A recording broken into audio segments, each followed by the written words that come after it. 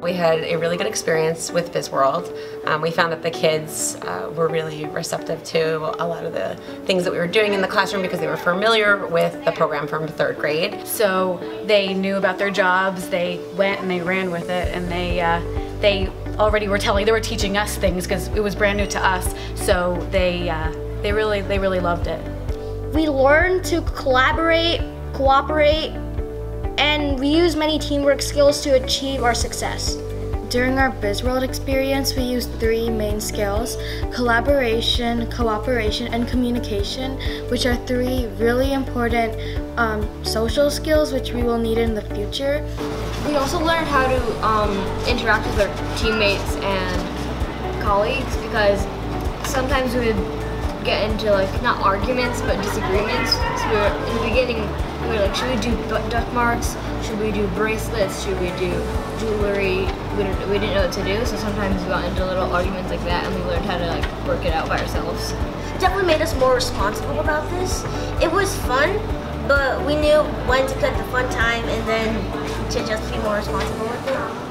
For my team, I was VP of marketing, and then my favorite part about Biz World was when we got to build stronger relationships with our classmates.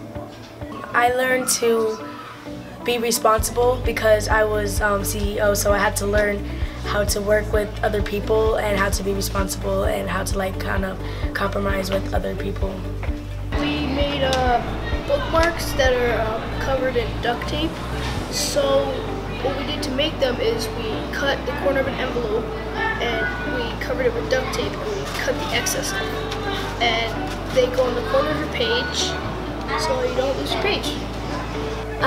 A lot of kids like to make origami, like birds or other things that are origami. So we thought that maybe we can make origami bookmarks so kids they can read and they can do different things at school with their bookmarks.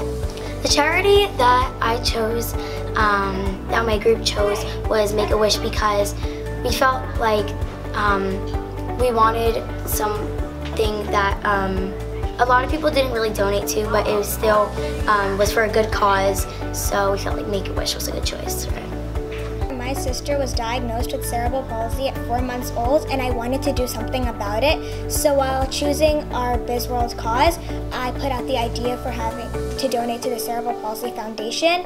It's $886.18 in all.